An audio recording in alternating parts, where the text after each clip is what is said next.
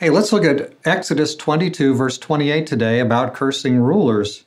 Let's see what it says. You shall not curse God, nor curse a ruler of the people.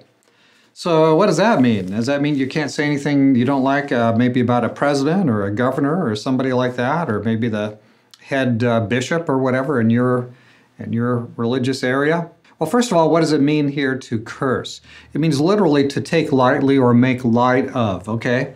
So to empty that person's name of value. And sometimes people say, well, I don't like the person who's in the office, but because I respect the office, I'm going to treat them with respect. So that might not be the best motivation, but it's better than treating people with disrespect. So it says here, you shall not do this. It's just laid out there. This is something you don't do. You shall not curse God, and that's the first thing. And it's interesting that that's put side by side with you shall not curse a ruler of the people. So cursing God and cursing a ruler of the people, there they are kind of lined up side by side. We should notice that. That's an interesting piece. So first of all, would you take God and take his name and his character and who he is and his plan of salvation, the way he treats people, would you take that lightly? And if you would take that lightly, that's basically cursing God. If you treat it as an indifferent thing, something to laugh about, make fun of, that's cursing God. So we think about, I wouldn't use these certain words, certain literal swear words. Well, no, you shouldn't use certain literal swear words. You shouldn't ever do anything that would empty God of the dignity that is due him. He is, after all, the infinite, all-powerful, all-loving, all-merciful creator.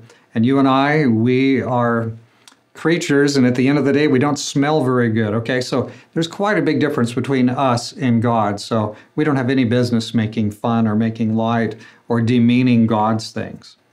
But here it's put side by side with the ruler. What about the ruler? Anyway, we don't need to express that. Remember, every idle word we speak we'll give account of in the judgment, we're told elsewhere in the Bible, and I think it's true, don't you? So we need to bite our tongue a lot of times and let's let good things out into the world. So a lot of times, too, we also have a thing today where we're like focusing on a certain leader. It's that leader's fault. It's that leader's fault. Really, there's a whole group of people around that leader. There's a whole group of people who have a part in causing society to be good or bad. And you and I are some of the people. We're part of the society after all, right? So let's us do our part to be good. I'm not saying we can't criticize anything, but if we do have a word of critique, let's try to be constructive and positive most of the time. Now, you've got all-out war sometimes where people are doing everything in their power to undermine, destroy, and overturn a society, overturn a culture. So again, this isn't a normal case. That will require a stronger kind of response.